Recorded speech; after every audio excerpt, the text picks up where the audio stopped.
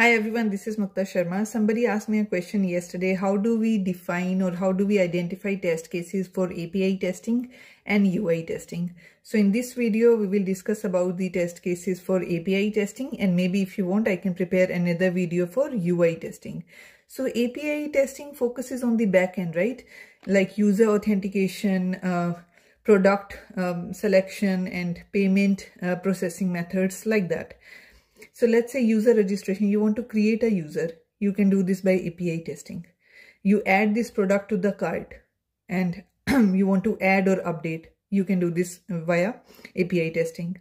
If you have added 2 or 3 products in the cart and you want to delete one item from the cart, that again you can do with API testing, right? Sorry.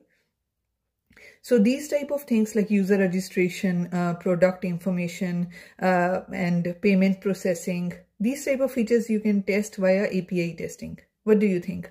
Yeah. And if you want, we can discuss about UI testing later, because UI testing focuses on mainly the front end user interface, how the page is displaying, how the buttons are displaying, if the alignment is proper, if the logo is correctly appeared, if the scroll bars are properly visible, error handling in UI elements, how it is working and all that stuff. Let me know if this video is a little bit of help, and then I will see you in the next video. Sorry guys, not feeling 100% good, so yeah, bear with me. Bye.